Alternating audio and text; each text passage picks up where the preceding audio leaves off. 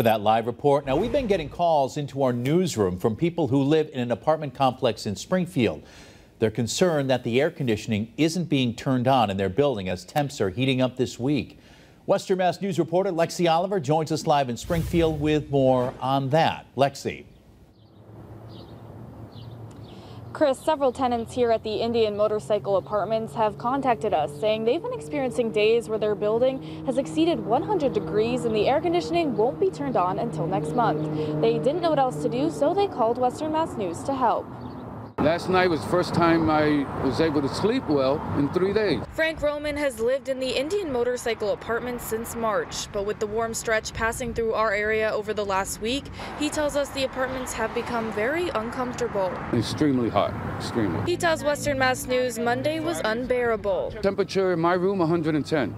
Roman says he tried to call City Hall, but they referred him to the Housing Bureau to file a complaint, and the process was taking too long. So he called us. Needed someone to intervene quicker, so that's why I called. We reached out to the First Resource Development Company who owns the building. President Gordon Pulsifer tells us in part, quote, Mason Square Apartments does have an air conditioning system for all apartments. However, the state law requires that we provide heat until June 15th.